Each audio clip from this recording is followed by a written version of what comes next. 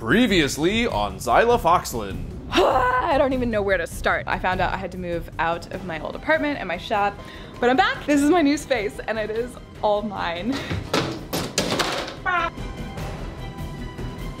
She's a monster! To the windows! To the walls!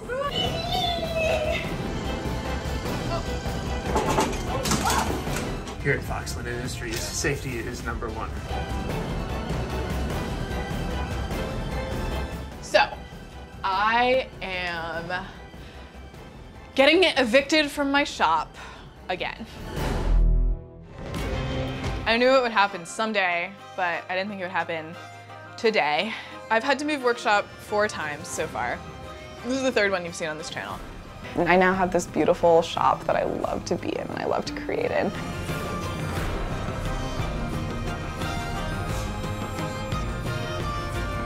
This workshop is my literal dream. Anyone know how the heck to move a workshop? So yeah, that pretty much brings us to today. And a lot of you guys called it, but you were right. It did end up being a blessing in disguise. Because sometimes when life hands you lemons, it literally hands you lemons. Like literally, come here, check this out. So not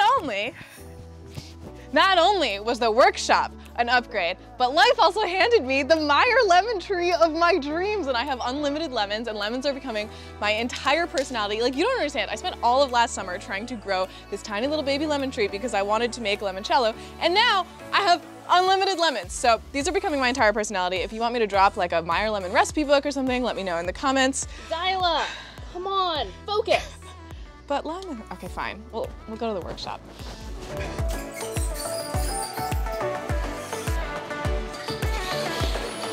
Welcome to my new crib!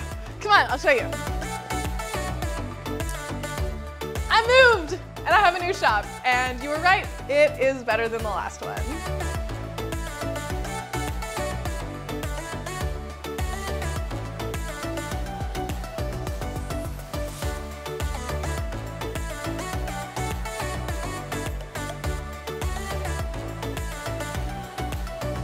But first, a quick word from our sponsor. Today's sponsor is BetterHelp, the world's largest online therapy service. While moving in the new life you're gonna have can be really exciting, it can also be incredibly stressful. It can feel really isolating, and some studies have shown it's a lot like grieving the passing of a loved one. You're grieving your past life, even if the move was for a good reason. And those feelings and the feelings you might be having about whatever's going on in your life, they're okay. And the next step is to find ways to take care of yourself. One of the ways to do this is by talking to someone. A big part of how I take care of my own mental health is by seeing a therapist that I trust. If you're still looking for a therapist, BetterHelp is an online resource offering access to over 30,000 licensed therapists. You get matched with a therapist in most cases within 48 hours or less, which is good for anyone dealing with anything super immediate. You can communicate with your therapist in a way that suits you best. Text, phone calls, or video chats. And if you find that your first match isn't quite the right fit, there's no extra charge to switch therapists. I've always believed in the power of speaking to someone. It's my primary way of processing my emotions and dealing with life's challenges. So if you're feeling overwhelmed by life demands, like I am with my big move, or just need someone to talk to, know that BetterHelp is a tool that can be in your toolbox. Use my link betterhelp.com/Xyla to get 10% off your first month. That's betterhelp.com/Xyla. A huge thank you to BetterHelp for supporting this channel and sponsoring today's video. Now let's finish moving the shop. Before I show you around, let me show you the moving process real quick and what this place looked like before I moved in. Let's go. This garage was in infinitely better shape than the last one when I moved in, so the only thing I really needed to do was to paint it white, since this older off-white reads really poorly on camera. And, you know, I like film stuff for a living. But I couldn't do this without bringing back the legendary Lindsay herself from Woodbrain, who helped me remodel my last shop so incredibly. So as soon as I knew I needed to move, like Lindsay was actually the first person I texted, and I was like, no, we gotta do it. And she was like, I'll come help you.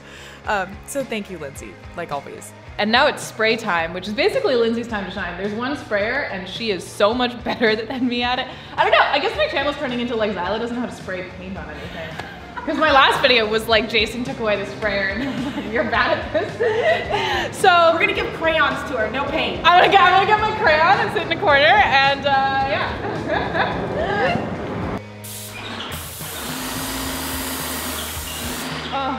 so good. Spraying is so satisfying. For huge areas like this, it makes a lot of sense. But like, do remember we spent all day prepping all the surfaces, taping things off, etc. And then the spraying itself is just like the dessert reward for all of that work. And then it was moving day. This ended up being a really chaotic dump of everything into the garage just to empty the moving truck so the movers could go since they work on an hourly rate. And then the rest of the week was spent just like slowly moving things into their spots. So basically the story with this shop is, it was like my landlord's father's dream shop. I think the neighbor told me he spent $50,000 to build this building. He was a mechanical engineer, a woodworker, and an aviation enthusiast. So it kind of feels like fate that I found it. And they had a hard time renting out this house because it's in like a very quiet, family-oriented neighborhood, but the garage and the house are like the same size, which is perfect for me. I could live in a trailer outside my shop, like for all I care, but now I get a shop, running water, and a lemon tree, so it's perfect, and a trailer. It's a place to keep the trailer. So she'll stop getting stolen. So yeah, it's been a busy couple of months. And I honestly thought that I had to like get the shop totally perfect before making this video. But then I realized that if I did that, this video would never come out and you would probably never hear from me again. So the shop is a work in progress. It's not done. There's still a bunch of things I need to do. I don't really have a dust collector yet. I'm gonna try to put like heating and cooling in here because it's been freezing. And there's just like lots of little projects that still need to happen. So yeah, that's your disclaimer. So let me show you around. Okay, so we'll start at the front. We have like everything you see in this shot is stuff I brought over from my old shop. I mean, almost everything in here I brought over from my old shop. So I have my table saw, I have my drill press, I have my air compressor, you know, classic shop stuff. And then I haven't like populated this wall control yet because I haven't really figured out what the most useful tools to put here yet are. But like this is stuff that as I use the shop, I'll figure it out. I kind of want to rebuild this so that maybe the router table's in here. I don't know. This needs work. If anyone has suggestions for like a pretty high power dust collector, I do have 240 so I can run, it's 240 20 amp. I want to put it in this corner and then just run it down this, like a lot of the dusty tools on this side. But I've never like run a formal dust collector before. So if people have suggestions, please let me know. I'm a little in the dark there. Also, if there are any brands that like maybe want to work with me on that, I got you. Karis is giving me a stink eye from behind the camera. I will turn the cheesiness up to 12 for you. Here is pretty similar to actually my old shop. This workbench was part of the old house actually, and I restored it, and the fiduciary that was managing the property for the landlord's daughter told me I could keep it because they were gonna landfill it if I didn't. So that was really nice of her. I'm really excited. I have my wall of Weehaw, which is like kind of a life goal of mine. When I was in engineering school, all I wanted like ever in the world was Weehaw screwdrivers. And I could never afford them and no one ever got them for me as like birthday presents or anything. So like I started working with Weehaw a year ago and now look how many I have. They're so pretty. All right, this is little stuff. And then I like hang stuff on the ceiling. I think this is really funny because the Tormach took up so much space in my old shop. Like it felt like it was like the biggest thing in the room. And now it's just like, oh, it's like another workbench. And it has its own dust collector. And so now I was like, I may as well give this guy its own dust collector so that I can be using, like it can just be its own contained system. And this garage has 240 power. So I can actually use the vacuum bed on the Tormach, which I couldn't in my old shop because it needs 240. Over here, we have our flammables cabinet, sort of just cabinet. If you want to send me a sticker to add to the cabinet, my P.O. box is down in the description below, and hopefully it'll get filled out. I think I'm going to Workbench Con this weekend, and I'll get a bunch more there. Also, I'll hopefully be at Maker Camp this year, and I'll be at Maker Central. So if you see me at any of those events, you can bring me a sticker. And then, oh, that's pretty organized. Karis, did you organize that? Maybe. Thank you. Oh, I'm so excited. This here is my Bodle Tote store. All of my epoxy and glues and finishes and like basically all my sticky stuff can be contained into this corner. And I can also put a fan in the window if I need to. If anyone wants to make me, by the way, like a neon Bodle Tote sign or like a glowing LED thing, you know, My P.O. box is down below. That's all I'm saying. Anyway, the biggest thing, the new thing, the thing I built, the thing you're here for, is I built, finally, the 4x8 workbench of my dreams. Okay, so I have always wanted a 4x8 workbench, and then when we were at Jason's shop building that cosplay, Karis and I were both like, we need a giant workbench. Like, this is game changing. You can put entire sheets of plywood on it. You can also just, projects can actually spread out. And when I was building that table right before I moved, I had no flat surface that I could just put the table on to work on it. So this was the first thing I did when I moved in. Like before the house was even really unpacked, I was building this workbench. Okay, I didn't fully film it because at first I thought I was just gonna build it from plans. So I like bought some plans on Etsy. I'll link them down below. They're really well-made plans, but I thought they were for a 4x8 workbench, and it was like a 8x36 or something. It was like less, it wasn't a full 4x8. And so I ended up modifying them, and then I ended up just throwing them away and doing it all from scratch. So I guess like if you want me to drop plans, I can, but I also feel bad because they're like very loosely based on someone else's plans. So I don't really know. But this here is the only section of cabinet that I used his plans for. It's like a drill storage thing, and because I made it a lot deeper, I actually have like excess screw storage in the back, and then I have this drawer that's got a bunch of my other hand tools in it. Okay, this here is my sanding quadrant. I'm really excited about this one. So it took forever to figure out how I wanted to organize sanding stuff. And I had these bins at my old shop, but it's basically like, these are art bins. I'll link them down below. And so this is for my 5-inch and my 6-inch orbital sander. And then here's all my Festool paper. And then this is all like my tape. I don't know. You know what I'm talking about? I don't know what this is called. The sanding tape stuff. And then I have, you know, like mouse sanding paper in this one, etc. I keep all my used sandpaper and like use it until it's truly dead. And then like lots of hand sanding accoutrements, so like sanding pads, things I'm grabbing all the time are in here. And then I have my orbital and my mouse sander in here. And in this one is like my belt sander and then my bigger orbital. So this is just like all the sanding stuff in the one place it needs to be, which is really nice. And then on this side, over here, I have my scrap bins. So I have plywood scraps, lumber scraps, and then this is just like short scraps, but you know, I want to like that you can pull them out, grab what you need. And then we also just like have this drawer here for pens and pencils and knives and tape measures and other stuff. And then here is another, on this side I have tape. So if you come here, you can see that I've got just like little bits of plywood holding things in and like nice organized tape drawer.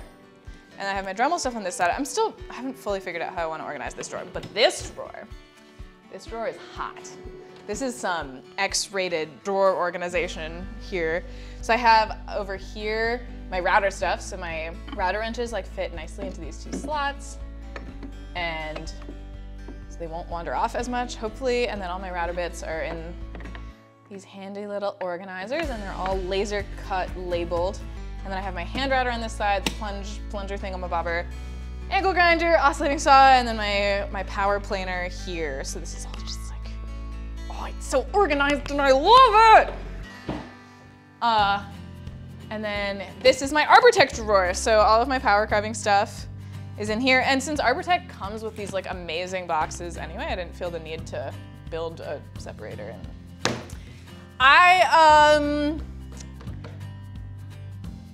I don't even think I need to describe it. Look, you want some number 10 1-inch wood screws? I got you. You want some number 10 1.5-inch wood screws? I also got you. You want some number 8 2-inch wood screws? Man, do I got you. And do you want some Cadbury eggs? I also got you. But for real, oh, now I have to crunch through. Crunch, crunch, crunch. I'm super excited to have all my screws here. These bins are big enough to take like one standard small box of screws.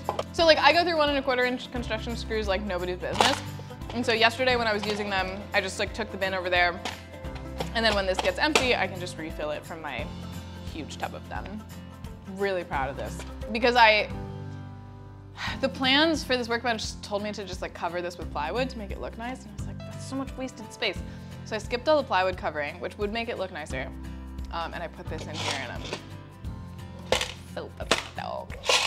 And this whole thing is on wheels, and it's really heavy, but the wheels are good enough that like I can move it around on my own. That's part of the thing that like I've struggled with designing workshops. I think a lot of the people I look up to and who have like really great workshop build videos and stuff are massive and twice my size and can lift 3 times heavier than anything I can lift. And so I have to like design my spaces for like, do I have leverage to get something in here, or can I move everything around? So, and like the other modification I made to these plans other than like everything was I also shortened it. So it's like an inch shorter than a standard workbench because I am like 6 inches shorter than a standard woodworker. So, you know, come at me, Jackman. Jackman raised all his workbenches by like 6 inches and I'm lowering them. So I think the biggest project I want to do next with this shop is I want like a clamp cart where all of my clamps can be on a rolling cart. Because at my last place, they were all like on a wall, which was great. They were super organized, but like every time I needed them somewhere else, I'd have to make a million trips back and forth. So I want to make a clamp cart, but I haven't found like designs I can just steal yet. So probably gonna design my own. Let me know if you would want that as like an actual video. So yeah, thank you for your patience. Thank you for bearing with me, and welcome to the new Foxlin Industries. See you next time. Bye! You're following me. Man, this snack bin, death of me. Whoever Mike Cozy something on Instagram, darn you!